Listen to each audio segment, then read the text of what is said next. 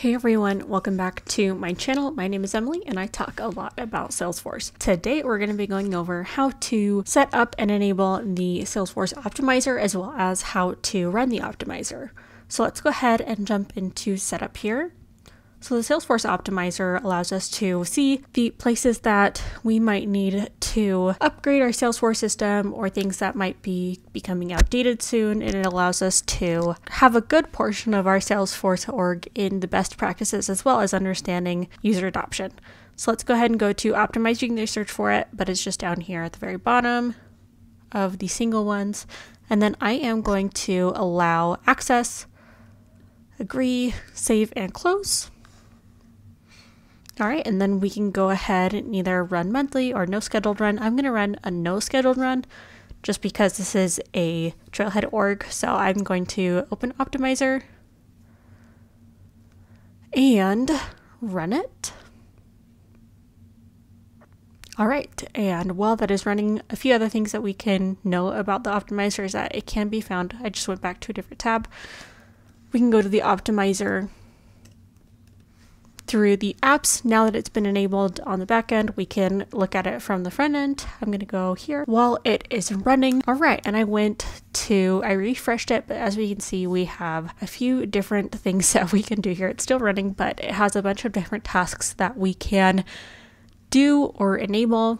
So let's go ahead and go into user logins. It says immediate action required on a few of these different things and an estimated effort for us.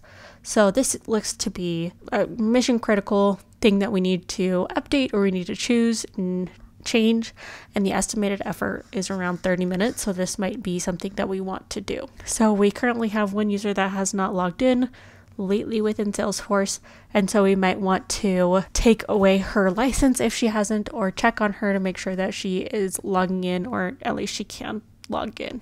So that was that. We can also check on other things. Also, this is because this is a Trailhead org. I do know Jane Doe is a fake user that I've just been running different tests and showing different tutorials with, and she has never logged in, which is kind of what I would expect. I'm going to go to... All right, so this now is telling me that we have an insecure object. So there's one object with a default external access, so that this object is seen to users outside of our org, which could mean users that are outside of our company, such as partner users. And that object is also public read write, so anyone can access it or edit it. And so we might want to go ahead and change the settings of those, either to make it not external or to change the public read write to private or something like that. And that would be a fairly simple thing to do. So if we go ahead and exit out of these different things, and we just go back to the basics of the Salesforce Optimizer, we can see how much it's run.